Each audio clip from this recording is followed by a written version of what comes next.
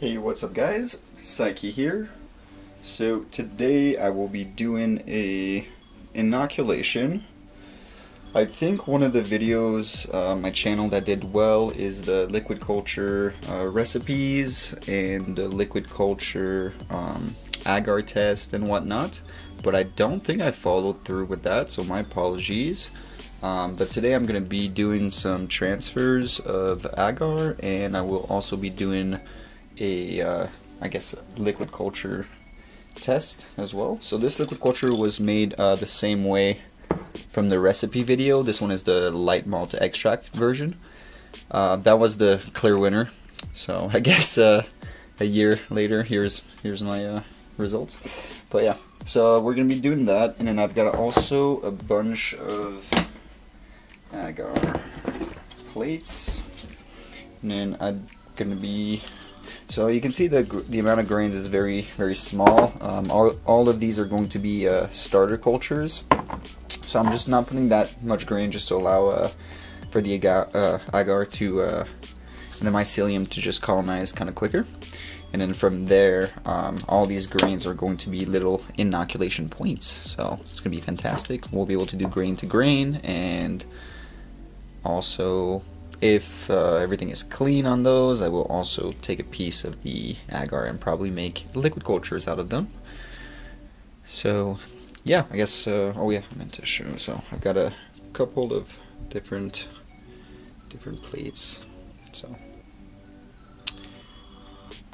and most of the ones I will be transferring to the grains are actually second transfers.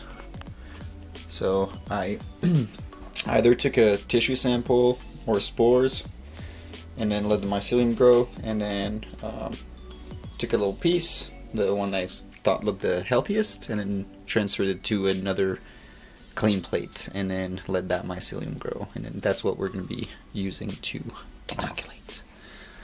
Alright, so I'm going to turn my flow hood on. The noise is terrible. I'm not going to talk in this process, so let's switch to a time lapse.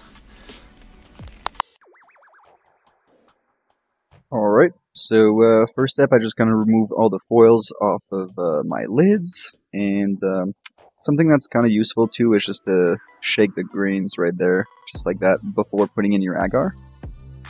Yeah, I'm just going to go in, make a few cuts where I think the mycelium looks very healthy, and I'm just going to go ahead and drop it in. I usually make about about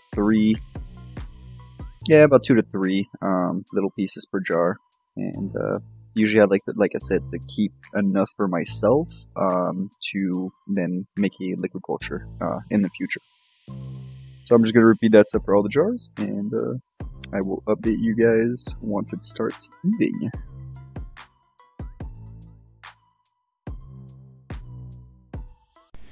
Alright, so I said I would do this liquid culture, but then I kind of miscounted my jars and whatnot, so we are going to save this for next time. I have some grains cooking right now, so should be a video pretty quick about it. But yeah, everything has been inoculated with agar, and now I'm going to go ahead and put it in my tent to make sure they're all clear of any kind of dust or anything, and then yeah, we're just gonna keep updating you on the progress.